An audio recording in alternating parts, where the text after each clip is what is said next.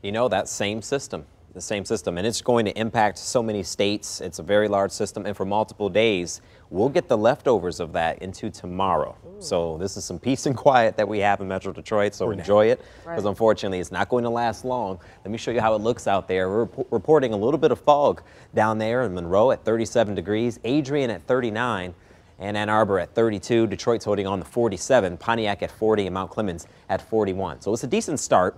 Temperatures are still fairly mild for this time of year, but I will show you the cold front that came through in the low pressure system. That's drifting east. High pressure brings the sunshine back, at least for now, giving us a nice quiet day. So today is the pick of the week, but I want to show you what's going on. There's a lot of energy coming together out here. Snows, those are falling on the northern fringe of this storm system, but we have more severe weather potential with this same storm as it drifts across the country, and it's going to get us eventually, but not today. So here's a look at the sunshine that we'll have. Numbers stay in the 40s. We'll call it cool and sunny for today, but we'll have a mild finish, but the skies are not going to change much. So we stay bright. Highs around 63 for the high temp in Detroit. Thinking by the fifth inning, we'll be closer to 62.